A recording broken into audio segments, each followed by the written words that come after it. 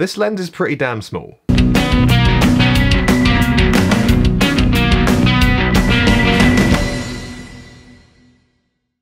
Welcome back to the channel, my name is Sam and today we are looking at this. This is the 25mm f1.4 C-mount lens. Now I've adapted this for micro four thirds and it should work for any mirrorless camera, although the actual covering of the lens is only around about a micro four thirds size, so if you're using full frame or APS-C you will have to use something like clear image zoom or X-Tele depending on what kind of system you're using, or you'll just have to crop in post because it won't cover that much more than micro four thirds without a bit of vignetting around the side. So I bought this lens for around about £17, well over a year ago now, on eBay, but I haven't used it all that much, and I will explain why that is later in the video.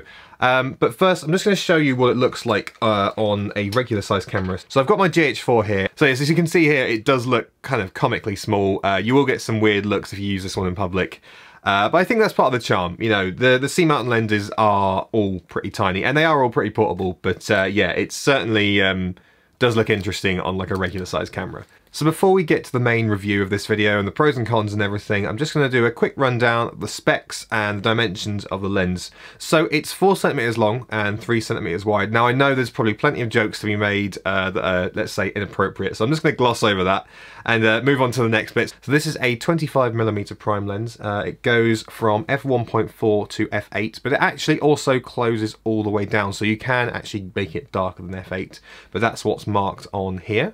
So there aren't actually any markings on the focus ring, it just says near and far, and weirdly the focus ring is behind the aperture ring. I don't know why that is. I think it's probably something to do with its size and the way it's built, but it's just something to note. It's not what you'd usually expect on any kind of lens. So as I mentioned, it's also a C-mount lens which uses a screw system. Now C-mount has quite a small flange distance, so it wouldn't work with DSLRs because the distance that it has to be from the sensor is quite long, but with mirrorless the flange distance is around the same. So with Sony cameras and Lumix cameras the flange distance is around the same, so you can actually adapt these. But yes, if you're trying to use this on one of the Canon or Nikon DSLRs, I'm afraid these won't work. So this is also built of metal, which does give it a surprisingly premium feel, and it does feel largely pretty well built. So the pros, what do I like about this lens? As I said, it does have quite a premium feel. It doesn't feel as cheap as it is. It certainly doesn't feel like, you know, £100 or £200 or £1,000 lens,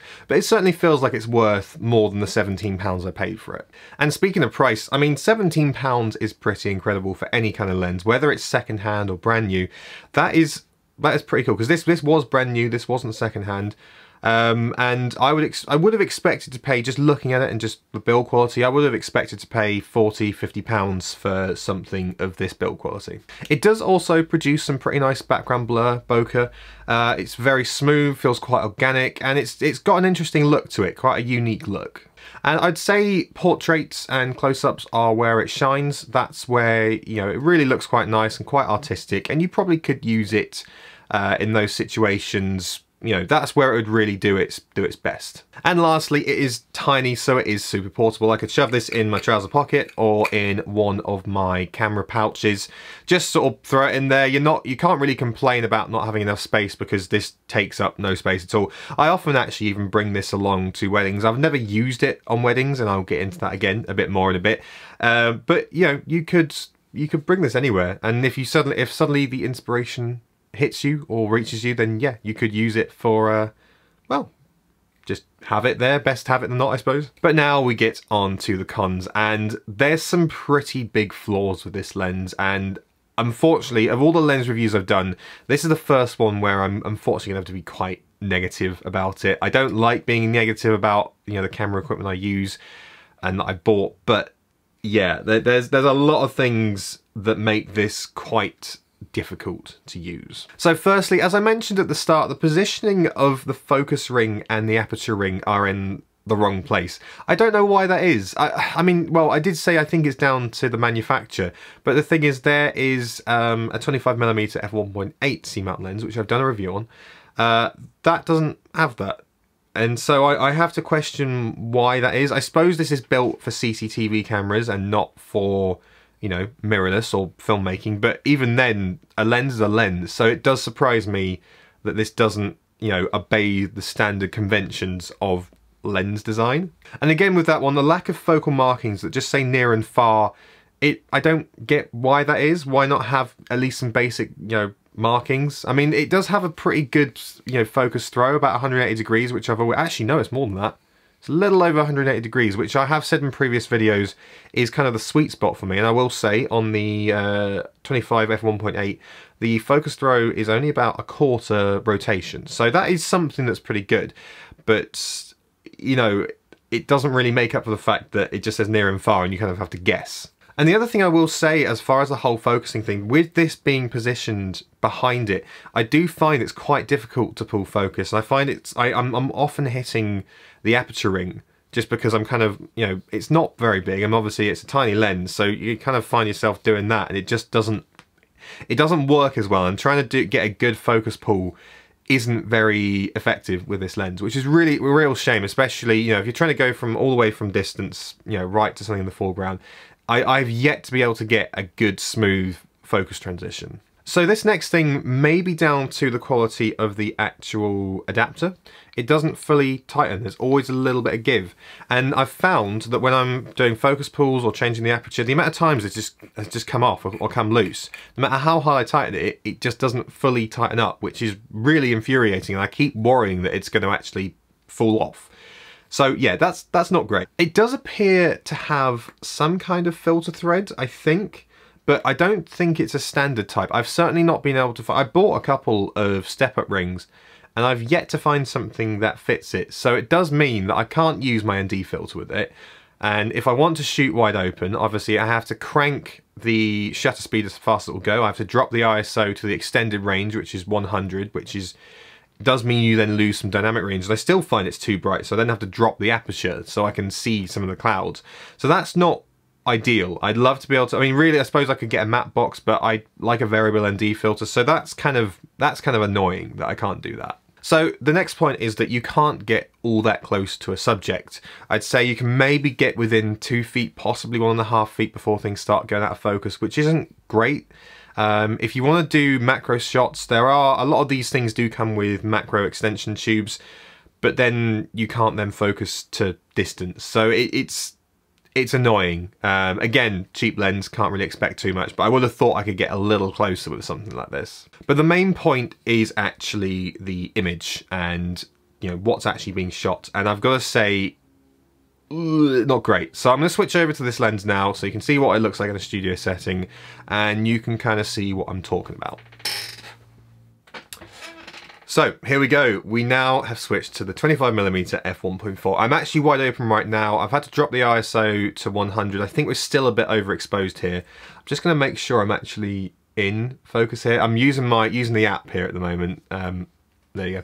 Just to see, because obviously I don't have touch to focus. And it's quite a razor thin margin actually. But yeah, so this is what it looks like. And the first thing you'll notice is, look, if I move over here, out of focus, here, in focus, here, out of focus. We have this tiny little vignette, an area of space where I'm in focus. And it kind of reminds me a little bit of, it's almost like having a migraine or maybe a form of tunnel vision. I know tunnel vision is slightly different than that, but it's kind of got that vibe to it, which is weird, and I don't really get it. The other thing as well, as far as the focus goes, look, if I move here, so it seems to have 2 different focal points. You'll see this in some of the examples as well.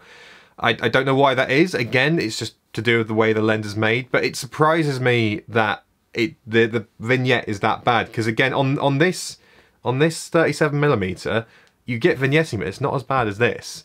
And again, the 25mm f1.8 doesn't have this problem, so I'm really confused as to why it's like this. I just don't see this as being usable. I couldn't use this a lot for interviews or portrait stuff. You know, I might be able to use this for something like artistic or something. I'll get back to that later. But for professional work, no, I couldn't use this. Not really. Which is a shame, because it's a cool lens in theory. An f1.4, great, but you know, this amount of side blur, that's just, and vignette is just not great. Anyway, I'm going to switch back over now and do the rest of this review with a normal lens, because I don't want to keep having to kind of move in and out of focus. But yeah, that's kind of what it looks like in a studio setting. So back to the new lens. Okay, and we are now back on my normal lens. Thank goodness I can move around. Also, hang on, let me just adjust my seat as well. So I had to sit down. The way I've got my the way I've got this whole thing positioned, yeah, I had to lower my seat. So yeah, it was quite difficult, and I kept going out of focus. So yeah, it's nice to be back on this lens. So yeah, I think I was pretty harsh on this, but I think it was fair enough. I know it's only a £17 lens, and I'll talk about that again in a bit. But compared to this 35mm, this is just so disappointing. You know, they were around about the same price. This one, again, it's got some vignetting, sure, but just the image you get is really cool. I'm pretty sure it's about a 35mm filter thread, so I can attach an ND filter. I haven't got one yet, but I can do.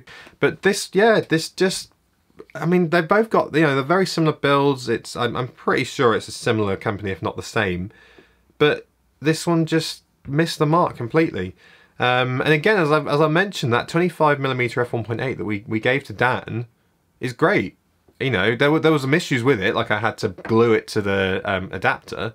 But yeah, I don't see why this one just missed the mark so badly. And I've just forgot to mention that I did reviews on this 35mm and the 25mm f1.8, both the C-mount lenses. The links are in the description if you do want to watch those after the video. So what I will say though is, despite the fact I've been pretty harsh on this, there are some good points to it, and there are certain instances that I would use this. I would say this is quite a niche lens. This isn't going to be something that you use for everything, but there are, yes, and there are some instances where actually it could be quite cool to use it. So the thing that I think it would be best for would be if I wanted to do something where someone's maybe hallucinating, or maybe there's something going on in their head that you kind of want to illustrate a bit more, you know, the music video or the narrative video. This could be quite cool.